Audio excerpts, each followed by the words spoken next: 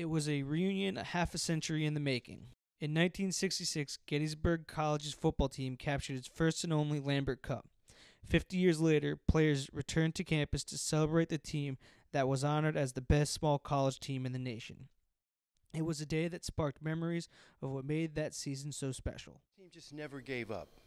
We were behind in several games, and it just didn't seem to matter. We just played right to the very end, to the last whistle, all the time. We had two great classes in the juniors and sophomores, so I'd say we felt pretty special almost from the beginning of the season. It becomes even bigger knowing that this is the only Lambert Cup that Gettysburg has ever achieved, and the great work that we did as a team.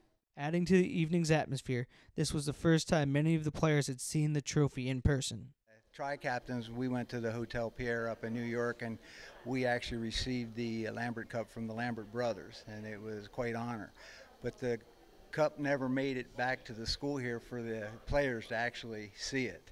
So this is going to be the first opportunity for them to see the cup, and it's a major, major deal for the whole team. The evening also offered a chance for former players to reflect upon their roles with the team with the benefit of 5 decades of hindsight.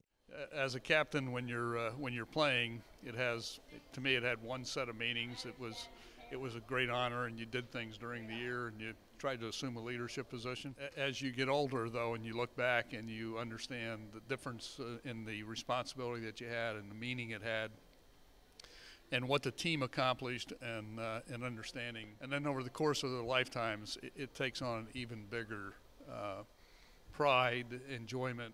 It's something that you get to treasure. It's just unbelievable.